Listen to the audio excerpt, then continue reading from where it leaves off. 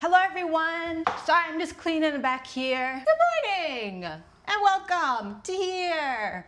Today we're going to talk about things. I don't know yet what yet. I have a list of topics, so I'm going to go look at those. Hold on.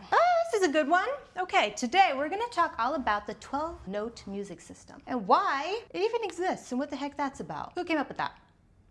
I'll tell you. So as a little refresher, we use a 12-note music system where each note is a minor second interval apart. So the A note to the A sharp B flat note is a minor second, the A sharp B flat note to the B note is a minor second, and so on and so forth until forever, till the end of time.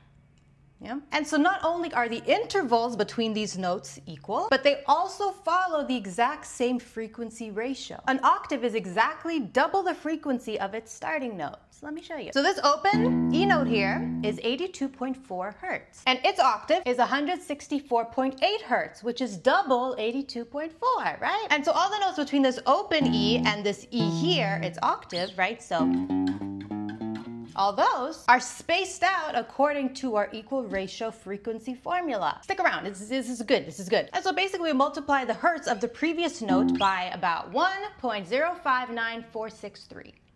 Yeah, that's right. So starting from this low E note here at 82.4 hertz, multiply that by 1.059463, and then we get 87 point something. And then we would multiply that number again by 1.506, and then you get the hertz of the next note over. And so I know you probably weren't expecting a math lesson right now, but it's actually very interesting. The reason this is so important in our music system is because it's because of that system that all our chord shapes and scale shapes are movable. So we could take the G-shaped pentatonic scale, right? And we could play that in the key of D major, or we could take the exact same shape, move it down here,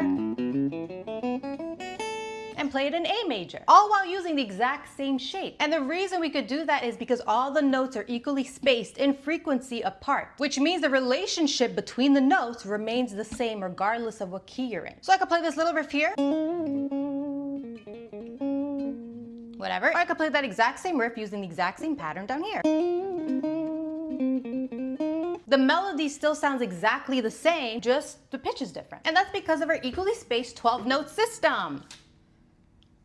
Don't forget to go to meganchoicemusic.com for the 70% Guitar Study ebook. It's a guitar study ebook. There's chord shapes in it, scale shapes in it, and it's a whole study textbook. If you go, there's like the table of contents and stuff, and you can look at it and stuff. So I hope that was interesting. I hope that wasn't a waste of your time.